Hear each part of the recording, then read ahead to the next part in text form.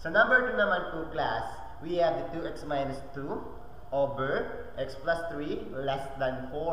Okay, so less than 4, ibig sabihin na, okay, so pag-usapan natin siya ngayon, paano nga ba natin sinusolve ang ganitong klaseng equation. So kung mapapansin ninyo, katulad po sa number 1 class, no, mapapansin niyo po siya na ang lahat ng nasa right side ng equal, no, ay dapat 0. So dapat gawin din po natin siya dito. So si positive 4, we can now i-transfer natin sa kabilang side. So magiging 2x minus 2 all over x plus 3. Then si positive 4, that is negative 4, then less than to 0. Now, what can we do is to operate the 2x minus 2 all over x plus 3, then minus 4. So, paano ba natin siya i-subtract? Let us subtract by using these techniques. 2x minus 2, then x plus 3, then minus 4. Okay? So, let us solve this one. No? Ngayon, class, ganito na lang ang ituturo ko sa inyo. Okay? Makinig mabuti at mag-focus lamang po. Ngayon, tingnan po ninyo, ang una natin gagawin is copy natin yung nasa baba or pagsamahin. Kung mag-isa lang naman siya ay kopyahin na lang. Kung may kasama siya doon sa baba na denominator din, i-multiply po. Okay? Next, ang gagawin po naman natin is to let us put 1 here kasi nga po kapag ginawa natin fraction ng isang whole number, that is over 1. Okay? So now, itong part na to at saka itong part na to, ipag-multiply natin. So 1 times 2x minus 2, which is the same pa rin naman siya, 2x minus 2. Then, subtract kasi yung sign na ginamit natin. So, sa part na to, i-multiply natin ito. Si 4, tsaka si x plus 3. Yan. Okay? So, pagkatapos po niyan, class, ang mangyayari, bring down the 2x minus 2. Then, negative 4, distribute ko kay positive x, magiging negative 4x. Then, negative 4, distribute ko kay positive 3, that is negative 12, all over x plus 3. Now, what should be our next process? 2x, combine all the right terms, 2x, then negative 4x, then the negative 2, and also the negative 12. Then all over x plus 3. What should be our next? Negative 2x minus 4x, that is negative 2x. Okay? Negative 2 minus 12, that is negative 14. Then x plus 3 is bring down. Now, this is our answer for this part. So, ang mangyayari is negative 2x minus 14 all over x plus 3. Then, less than 0. Ngayon, sir, bakit po natin pinag-combine? Once na pinag-combine kasi natin sa class, siya po yung ating gagamitin sa set A, which is the point test. No? So, yun po yung ating gagamitin sa set A hanggang sa matapos itong problem na to. Okay, sa test A, meron tayong numerator side. Ano nga po ba ulit ang gagawin natin? Tama po. Kukunin po natin yung denominator side, numerator side I mean, no, numerator side by solving the value of x. Okay? So, 2x minus 14 equals 0. Then, negative 2x. Then, si negative 14, si negative 14, pag dilipat ko sa left side ng equal, magiging positive 14. So, to obtain the value of x, i-divide po na siya kay negative 2. So x now is equals to 14 divided by negative 2. Since magkaiba po sila ng sign, that is negative 7. Okay? Now, can you identify nasaan ang negative 7 sa number line? Ito po. Panatilihin lang po muna natin siyang open kasi Mamaya pa natin siya malalaman kung close point or open point po siya. So, change the value of x to -7, -7 minus 14, then -7 plus 3 less than 0. Okay? So, -2 times 7, that is positive 14, then minus 14, then -7 plus 3, that is -4, less than 0. Next, 14 minus 14, that is 0, all over -4, then less than 0. So, 0 divided by -4, that is 0, less than 0. Now, this is my question. 0 is less than 0 is a true statement. Oh, that is false. Very good. Why?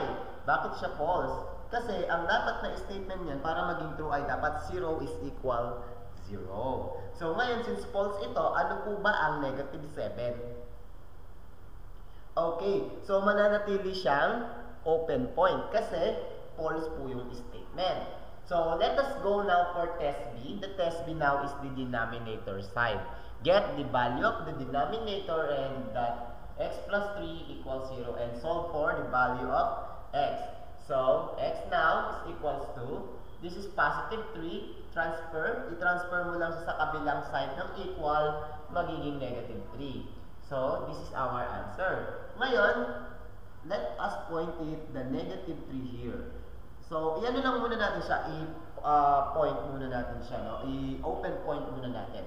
Okay, so change the value of x using the original formula that we solved kanina. Then, this is x plus 3. Then, this is less than 0. So, -2 times the value of x, that is -3 minus 14 all over -3 plus 3 less than 0. So, -2 times 3, that is positive, -2 times -3, that is positive 6 minus 14 all over 3, -3 plus 3, that is 0, then less than 0. So, 6 minus 14, that is -8 all over 0, then less than 0. So, nasa baba yung 0, nasa denominator yung 0. So, automatic that is undefined na po siya. So, since undefined is less than 0, that is always false. Yan. Ngayon, since dalawa po yung false, ano po yung gagamitin nating symbol na may expose sa problem natin today? Is it the bracket or parenthesis? Tama. That is parenthesis. Kasi parehong open yung point natin. So, ayan. So, set B naman po, class. Let us identify if the true or false, if the statement is true or false. Now, tignan nyo po siyang mabuti, ha. Ngayon, pupunta tayo papunta sa right. -7, no? -7, -8, -9, -10. So, pili ka lang ng isang number basta nandito po. Or, kahit hindi yung -10. Okay, -9. Sige, let us choose -9. Change the value of x to -9. Then, minus 14. All over, -9 plus 3. Then, less than 0. Okay, -2 times -9, that is 18. Minus 14 all over. -9 plus 3, that is -6.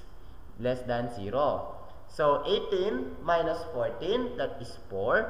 All over, -6. Less than 0. Next, 4 divided by -6, that is -2/3. Then, less than 0. So, tandaan, class, negative number or negative fraction is less than 0. Is it true or false? That is true. Very good. Kasi any negative numbers is less than by 0. Since the statement is true, mula po ba sa 7 hanggang 10 ay mag-shade po tayo ng line? Very good. We are going to shade because shaded line defines the statement is true. So, ibig sabihin pala, ang shade natin dito, mula dito ay okay. Ngayon, sir, paano yun, sir? Namit natin yung pinakadulo nung number line. Yon. Sabi nga dito, positive and negative infinity. Use this if the shaded line reach the last part of the number line. Since na-reach niya yung last part ng number line on this particular statement, we need to use the positive and negative infinity. So, paano po namin malalaman kung positive or negative? Kung titignan mo, sabi, if the line is going to the left, let us use negative infinity. If the line is going to right, we are using positive infinity. So, saan ngayon papunta yung direction ng line? Okay, so papunta po siya sa left. So, we are using now negative infinity. Okay? So, now, we are now going to the center part of the number line. So, dapat po, ang numbers, dapat po mula negative 6 hanggang negative 4. Pwede kang pumili ng isa dyan. Kahit anong number, basta nasa pagitan lang po nila. Okay, sige po. So, kung napili mo ay negative 4, tingnan natin.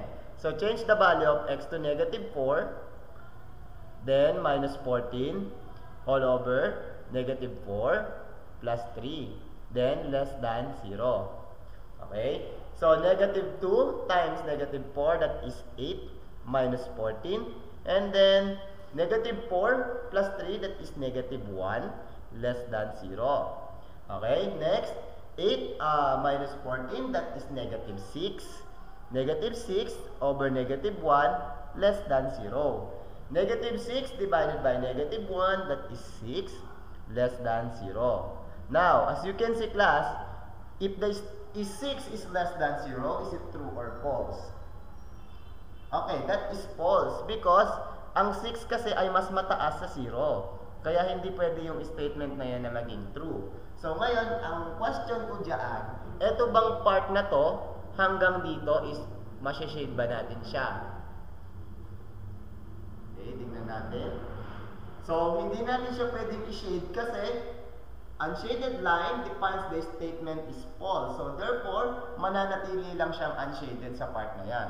Okay, let us now go for the right side. Sa right side naman, class, tingnan po ninyo kung ano po ba ang pwede nating ipalit na value. Mula lang hanggang dito lang. Sir, pwede po ba yung wala dyan? Sabihin natin 6. Sige, let us use the 6. Negative 2, change the value of x to 6 minus 14. Then, change the value of x to 6 plus 3 less than 0. Okay, so negative 2 times 6, that is negative 12 minus 14. And then 6 plus 3, that is 9 less than 0. Next, so negative 12 minus 14, that is negative 26. Then all over 9. Then less than 0. So, negative 26 divided by 9, that is negative 26 over 9.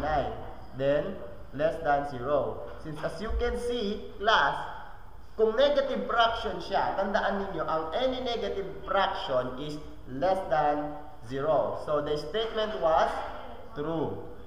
Okay? So, now, as you can see, to this part, that is true. The statement is true. Ngayon, kung mula dito hanggang dito, isi-shade ba natin yung line na to? Okay, so we are now to shade that because the statement was true. Sabi, kapag ang statement ay true, we can use the unshaded, shaded line, I mean. Okay? So now, na-reach natin yung last part nung number line. So, ang gagamitin natin ngayon ay infinity. Ngayon, anong gagamitin natin? Negative or positive? Yes, we are using the positive because the line is going to the right. So, ayan na po yung ating answer for the set B. So, let us now proceed for our final answer. So, sa set C class, dito sa number 2, we have the notation set or the final answer. So, kung mapapansin po ninyo, can you see the separate shaded line? May nakikita ka ba? Yes. So, since may nakikita kang shaded line, ang mangyayari, we use the union sign. Okay? So, ibig sabihin, so, ang gagawin naman po natin is, this one, itong part na to, Ang gagamitin mo is parenthesis kasi yun yung symbol na ginamit kay negative 3. And then, yung next is positive infinity. So, anong gagamitin natin kapag, kung bracket ba or parenthesis kapag infinity po yung sign or yung symbol? Automatic po, ano po yan? Parenthesis. So, how about this one? Yan. So, this one, we use the parenthesis also. And then, negative 7. And then, negative 7. And, this one, negative infinity. Kasi mas mauuna po yung negative infinity. Mas nauna siya kaysa kay negative 7. So, this is our final answer. Yan. So, proceed tayo sa next.